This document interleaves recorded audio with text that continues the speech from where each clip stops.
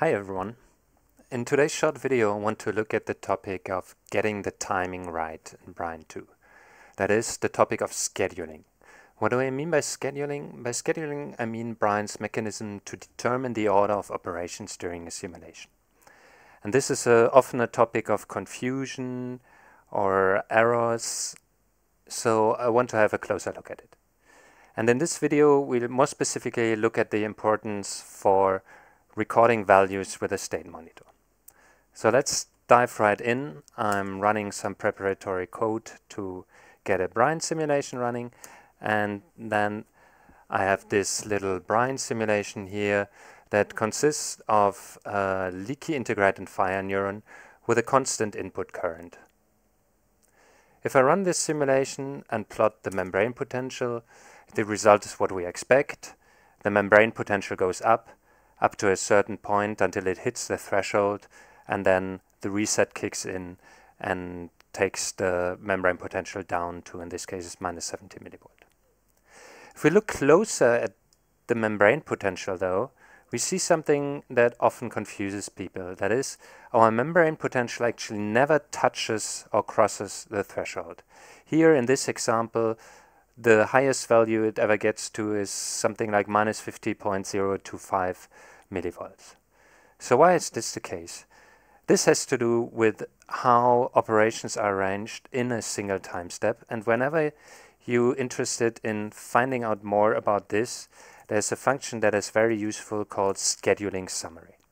If we execute this function, we get a little table of operations that were scheduled during a single time step.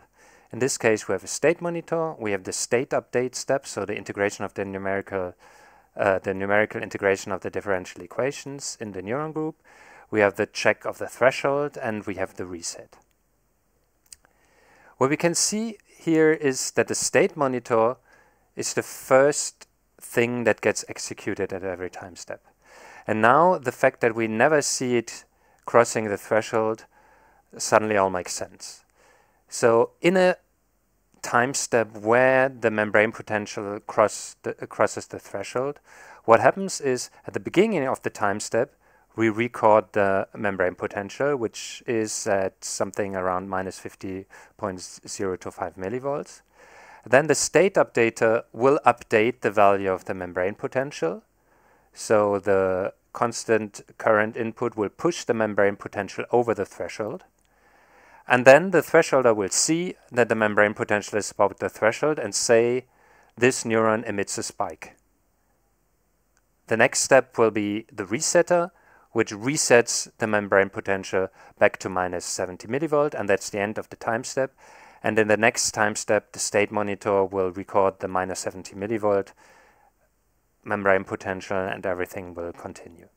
So the StateMonitor here never sees the membrane potential above the threshold. In a time step where it crosses the threshold, the StateMonitor records the membrane potential before that step. So how can we change this if for some reason we are interested in the membrane potential before it gets checked by the thresholder, for example? The way to change this is by changing the when attribute of the StateMonitor. So every object, be it a StateMonitor, neuron group, synapses, etc., are scheduled according to this when and the order attribute. Where the when attribute tells Brine in which of a number of predefined slots the object should be executed. To have a look at the slots, we can look at the scheduling attribute of the magic network, where magic just stands for a network where we don't explicitly create a network object. If we look at the schedule in this example, we see that there are 6 different slots: the start slot, groups, thresholds, synapses, resets, and end. And each of these operations by default is arranged into one of these slots. If there's more than one object within the same slot, the order attribute would determine the order of the multiple objects in these slots. But additionally, there's a number of slots that are not listed here that are in between these other slots For each of the names, there's also a before and after slot. So for example, there's a slot called before thresholds or after thresholds. And we can use this, for example, in the StateMonitor to record the membrane potential before the threshold crossing is checked. And if we run now the simulation at the first sight, it looks similar, but if we now zoom in very closely, we see that this now actually records the membrane potential before it is checked for a threshold crossing and before the reset takes place. So we now see the StateMonitor in the recorded membrane potential by the StateMonitor. We see the membrane potential above the threshold. And of course, this is reflected in the scheduling summary here. We now see that the StateMonitor is after the state updater and no longer before. I hope this little video made the concept of scheduling a bit clearer, and the next time when you see the StateMonitor seemingly recording wrong values, you can check with the scheduling summary function and understand what exactly is going on.